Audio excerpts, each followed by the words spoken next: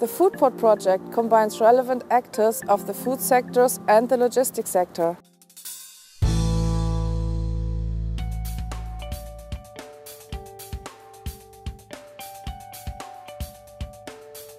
Scotch whisky is known internationally for its quality, its high quality, and also for its environmental credentials. So customers all around the world expect a high quality product that's been produced and manufactured and transported with care.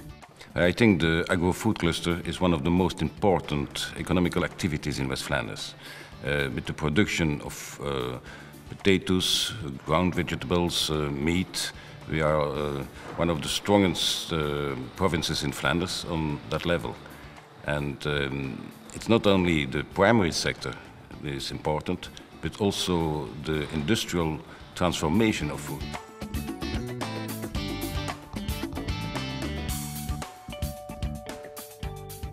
Agro-food cluster in West Flanders needs a strong combination between food business and logistics.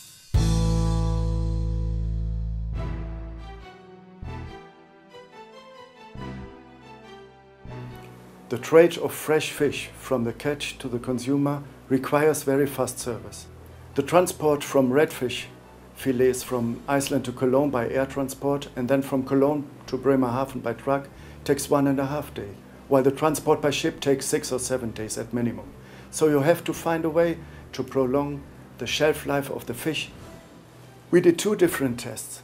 First, we bought a container with a special technique that can change the atmosphere inside. Additionally, we filled sealed crates with modified atmosphere. Every second day, we examined the fish and evaluated the sensory freshness and the bacterial growth. We repeated the procedure 8 times, but the result was not satisfactory. The test could only achieve a maximum of 2 days of longer shelf life of the fish. However, we are confident that a modal shift from air or road transport to sea transport will be one sustainable logistic solution at some point in the future.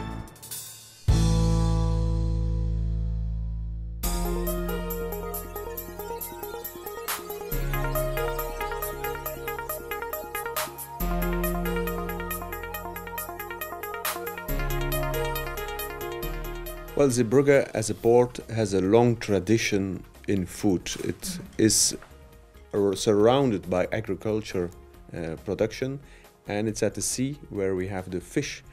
Traditionally, as a fish port, the Zeebrugge is very well known.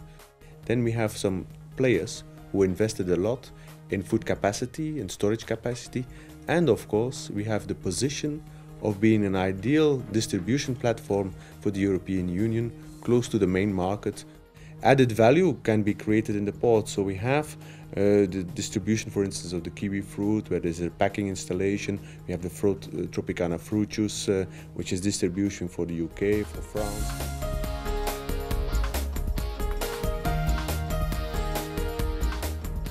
The port of Gothenburg has good natural conditions to further develop as a strong hub for Sweden and Scandinavia.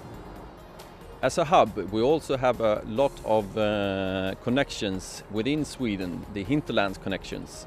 We have more than 25 daily rail shuttles covering most of the Swedish hinterland market and also the Norwegian market. With Food Port, we have tried to set up green transport corridors, and the green transport corridors should be sustainable, efficient and effective. Russia is the only market that we can face on the short term to make some new deals and to open new lines. Definitely we go ahead for the potatoes as a basic load.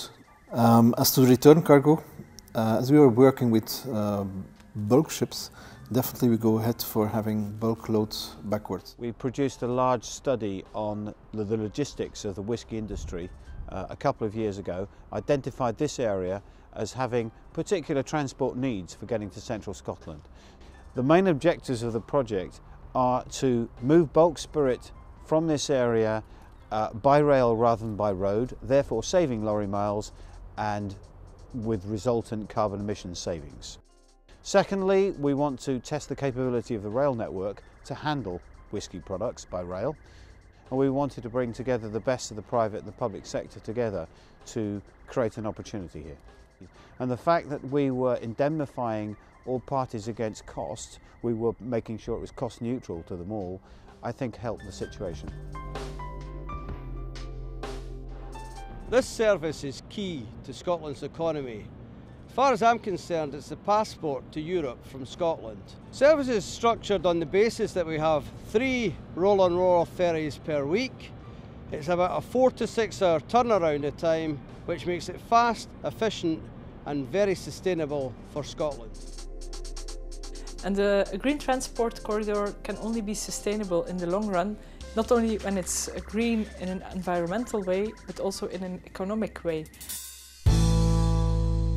For our university here in Bremerhaven, it was the first Interreg project. We benefited a lot from the different partners we had in the project. These were people from business, from infrastructure and from science. And having them together in the project, we got insights we would never have received by empirical research or by desk research. That was really a big benefit of Interreg. And also, we worked very hard on the transnational cooperation within the project. We supported food producers, which are by nature working transnational, and logistics service providers to set up these green corridors. And we worked very hard together with the partners in the different regions to make this happen. And this mutual trust and this transnational cooperation will help us to continue the process after the project has ended.